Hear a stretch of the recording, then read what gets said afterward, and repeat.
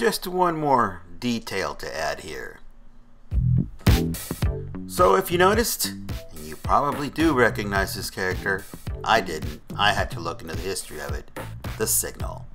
I'll let you take a look at this small clip of all the parts that are involved in producing this figure. Now some of these I decided not to use, but I'll give you a rundown of the parts list at the end of the video for each individual figure. In the meantime, take a quick look at the before, because the after looks completely different, and that's what this video is about, how to get from here to the finished product. Let's get started.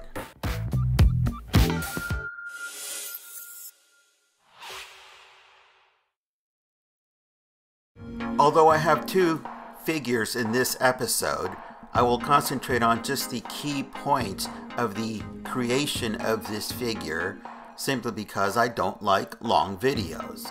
And I did have to look into the history of this character, Duke Thomas, the Signal, as I knew nothing about him until I saw somebody else's rendition custom figure on this character. Now remember that your version may vary, and I found many variations in the comics. These are only two that I found and liked. Let me show you.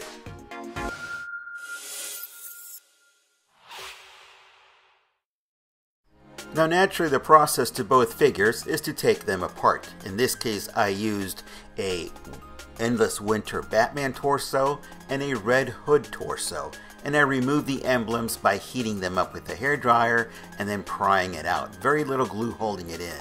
Now the gauntlets on the Green Lantern, which is the figure that I use as a base body for both of them, the gauntlets come off. They're not even glued in there. That made it really easy to paint, but you do have to paint them gray or primer them to get rid of that green. Now on the boot that I use on the first one that we're working on, that comes from my hero Acadamia. It's a taller boot, I had to cut it down. But because I cut it down and then glued it down to the actual boot itself, now that restrains the peg from moving back and forth. But it does peg into the leg. That was more important. So you have to sacrifice one or the other. And I don't like having a gap, and I don't like seeing that peg. So I rather hide it and lose some articulation in order to have a more aesthetically pleasing figure to look at. So yes, you will have to paint it. So you are going to have to paint it gray, or you're gonna have to use a primer. Now I used a Dremel tool to Dremel out the top to make room for that peg, as you just saw in this clip. And then I super glued the boot to the actual sleeve of the boot. And this is what it looks like once it's primered. I actually am using the Vallejo Premium paints, and I made my own gray primer. So then I can coat this with 4 layers of yellow, and then we're set. Now there's two different colors of yellow for the Signal. One of them is more of a lemon meringue yellow, and the other one is more of a banana yellow. But both of them look really good. Now to cut the tops of those boots, you are going to have to use an X-Acto knife and heat it up. It will make the cut that much cleaner and easier instead of a straight cold cut. Here's something to keep in mind if you're working on two figures like this and the colors are similar.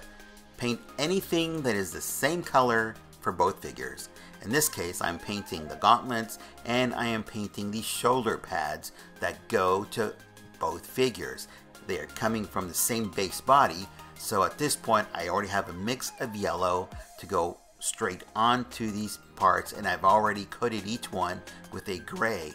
Now if you don't coat them in a gray, it's going to be very difficult to get that bright yellow. If you just paint it on a straight black, it's going to take a lot of coats of paint, and the black will still dominate that yellow.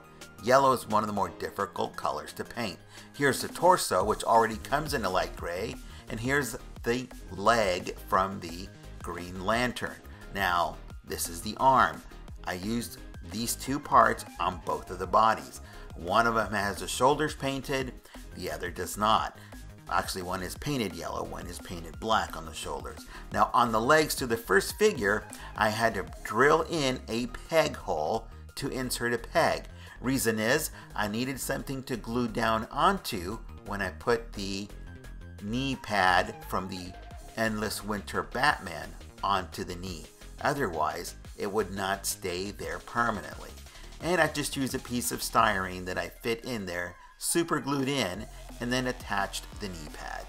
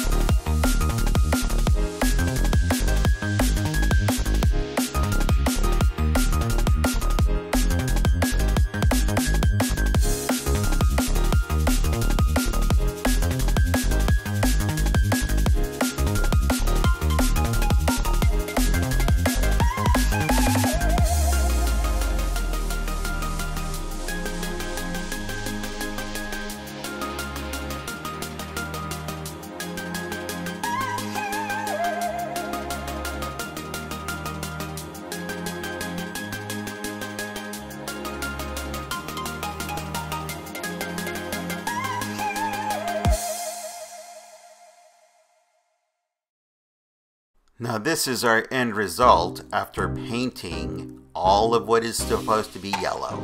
Now there is no clear coat on this, it's just a straight yellow paint from Vallejo Premium. Now that helmet, I had to use a hot blade to cut through it. One, because it's so thick. Two, because I needed to have a clean angled cut, as you see at the bottom that comes to a point. And that is the helmet from Hazmat Batman. So is the belt and the trunks. That's about the only two pieces from that figure. The others are from Green Lantern and Endless Winter Soldier. And then the boots, once again, are from My Hero Academia. Now in the beginning clip, you did see me add this accessory to these batons.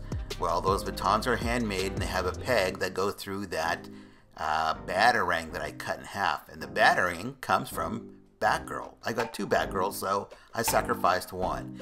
Now, this styrene rod that I made, I ended up cutting it in half to attach a, well, I should have attached a wire. In this case, I attached a piece of cord, and then I somewhat painted it yellow. Still not too happy with it. Might still switch it out for a gold wire, but a gold wire is going to be stiff, and it's only going to have one position. It is removable because I've got magnets in it, 3mm earth magnets, which are not the strongest, but are strong enough to hold a position for a figure like this. And that's really all you need if you're just going to take some photos or have it on display.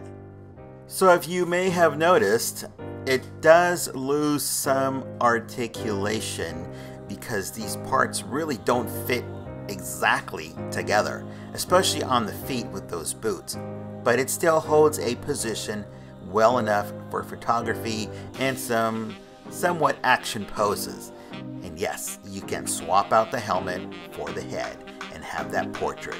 And these two portraits, well, they're the same on both figures. So yes, you can swap out the helmet for either figure.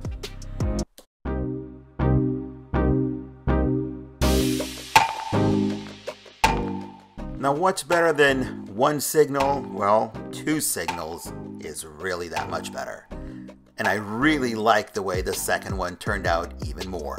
I really like the banana yellow on it, or lemon yellow. And that is done with a Tamiya X24, which makes it that much deeper and richer in tone. Let me show you what I did.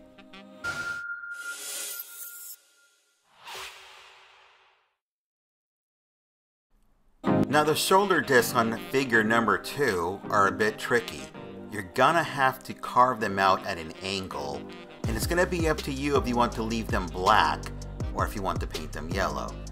In my case, I really should have left them black because they're incredibly difficult to fit in there and avoid the paint rub. But if you want to paint them yellow like I did, you can go ahead and do so. You just have to remember that your articulation is going to be that much more limited. So if you want to have more articulation, don't use them, or cut them down even lower, sanding them down, and then leave them black. Don't paint them yellow, but that's going to be up to you. Now that emblem that you see painted there, that is airbrushed, and then the black is outlined on the actual emblem and then glued back down. Now getting back to the basics, using the same legs and the same arms, and on this one I did paint the yellow on the shoulder. However, I did not paint around the peg. Why? Because that's going to be covered by a shoulder pauldron anyway. You're not going to see it.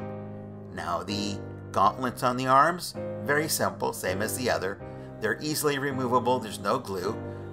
Paint them in gray or white, whichever primer you have. That way you can get that bright yellow.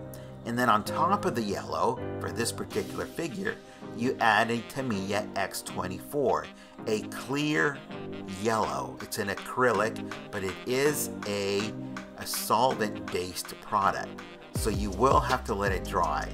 Now, the boots on this are totally different. They're sleeves that I actually had to mold onto the leg. I didn't have these to borrow from another figure, and this was my mistake. I made them too big, and I didn't like it, and so I had to redo it. So this is my mistake for you to avoid. So this is what it looks like when you make the boots incorrectly. Or in this case, I didn't like what I ended up on these boots. The color's great. I do like the way the laces look to an extent, but it's too wide. And I don't like the way the laces look loose. It doesn't look like a tight fit. So I had to redo it. And the other thing, I don't like those ball joints. I'm gonna have to steal the ball joints from Batgirl. Now, as you noticed, because it is the same hands from the same mold, in this case Green Lantern, that accessory is transferable and it works great for either figure. So in this case, I can actually have different views and looks for the same character. Now let's get back to correcting the boots, and I won't make this very long because I've already done the work. I just want to show you the finished result. I took that epoxy, once again, took it off of the leg, and I resculpted it. And I like the way this looks so much more. The laces are a tight fit, the boot looks that much more comic accurate. I'm going with this one. It's going to look great once it's painted. Now, it took me a while to find out what the back of the suit looks like. I finally found some artwork that shows the back of the figure, and it was a lot easier than I thought. It's a simple, straight, triangular design, so I went ahead and masked it out, and I airbrushed in the area that needed to be black. I used a thin pinstripe that I cut out of masking tape to make my outline for the yellow, and this is what it turned out to look like.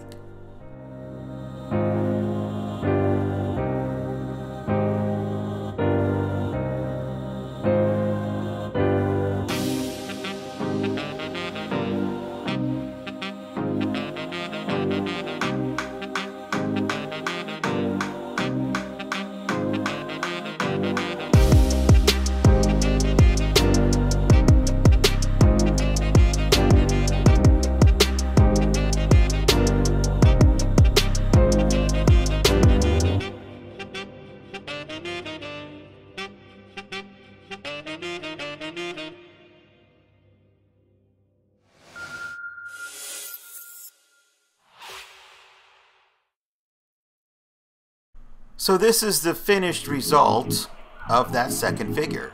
Now that belt I made from actual pleather, and I cut small pieces, glued them together. Of course, I made the main base out of one single piece of pleather. And then that buckle, that's a piece of styrene that I just glued into that belt that I made. And then I glued it onto the actual trunks that are from Endless Winter Endless Winter Batman. Again, the shoulder pauldrons are also from the Endless Winter Batman, and of course the legs and arms are from the Green Lantern, as well as the portrait. And then that custom-made accessory. And as you can see, it is transferable. It looks great. I still think a wire is going to be better, but yes, a wire is going to also have the limits of what you can do with it. Because once you tweak it over and over, you're going to have a lot of little bends and tweaks. Yeah, I think I'll just keep the cord. It's going to look just fine. But this is the end result. And the posing on this one is that much more extensive because the ankles are free to move, the arms are free to move, and you can't tell that there's any paint rub in those shoulders because they're covered by the pauldrons. This I really like. Oh, one more thing. That stripe along the abdomen on the side, that's actually a Superman decal that I had, and I cut into strips. I cut off the borders and I tacked those on because it's got an adhesive already on there. So that made it so much easier. It would have been really difficult to paint it. The same with the stripes on the belt. That's also a Superman decal that I cut down. It's got the adhesive on it, so it's very easy to attach it to those different pockets. And this is the end result here. I'm really, really happy with this one. I love the fact that the helmet looks so much better on this neck, that it actually fits well into the helmet. It doesn't look like it's floating. On the other one, it's still kind of iffy, but on this one, it looks great. So I hope that you learned something today. I hope that you liked the video. Please remember that the algorithm that drives the YouTube channel is your likes, comments, and of course your subscriptions. I do appreciate those of you that have returned. If this is your first time, I hope to see you again one more time in the next episode. In the meantime, enjoy the rest of the clip and you'll see a before and after. We'll see you next time.